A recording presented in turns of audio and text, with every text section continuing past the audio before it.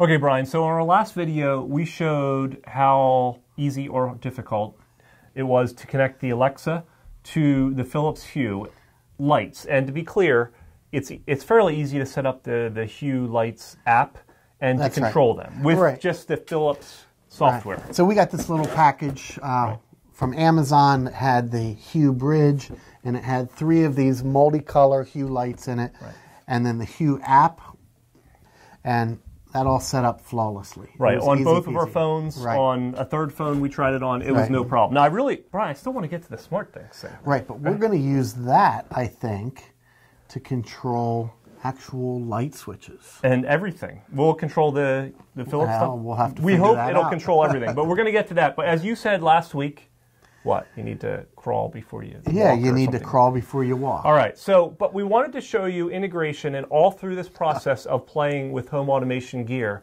we want to understand not only how to set it up, but can you integrate things like Alexa, which I like to use. You have the Google Home. Right. And this week, Google Homes. Okay, Paul. So when I go into my home control settings for my Google Home device, it says add your smart devices to control with your assistant. So I just hit the little plus button on here, and then it says, do I have Nest? Do I have Hue? Do I have SmartThings?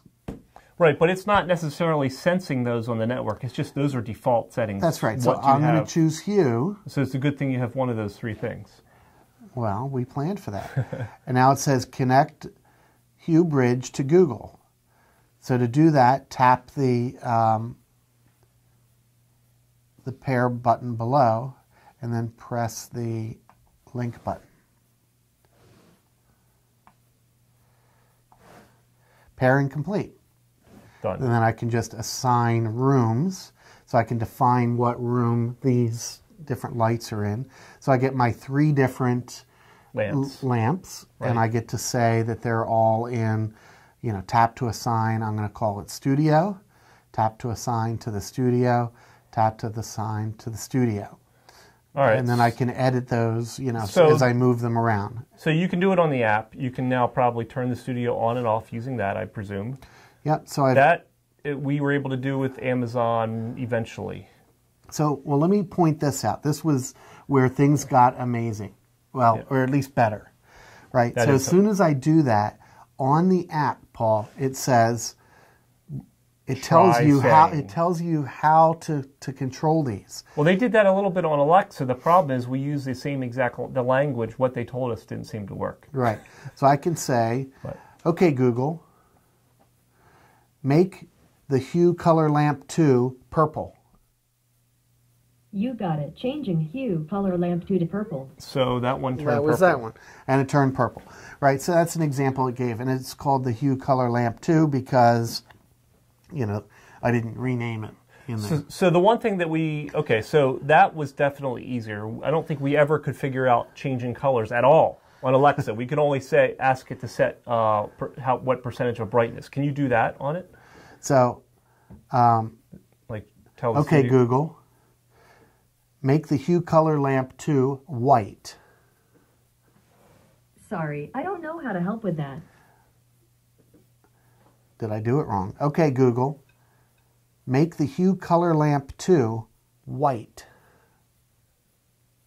Sorry, I'm not sure how to help with that. Can you... So I'm saying that exactly right. Okay, Google, make the Hue color lamp 2 green. Okay, changing Hue color lamp 2 to green. Maybe you can never get back. Okay, Google, make the Hue color lamp 2 yellow. You got it. Changing Hue color lamp 2 to yellow. Okay, Google, make the Hue color lamp 2 white. Sure, changing Hue color lamp 2 to white. So we see obviously some inconsistencies. Right. Who knows? Okay, Google, brighten studio lights.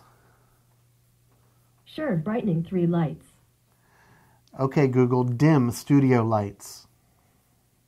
You got it, dimming 3 lights. Okay, Google, turn off studio lights. Okay, turning 3 lights off. Okay. So Brian, as we said, with Alexa, we were able to get brightness to work, but no colors and no scenes. So we're already ahead, but can Google, because it can do brightness, it can turn them to different colors, can it also handle the scenes that we defined in the Philips? Not out of the box, no. Okay. So that's not supported currently, but there are some more technical ways of doing it with if this, then that apps and things like that, but that's beyond the scope of what we're going to do on this show. But essentially, yes, you can say, okay, Google, set studio lights to white.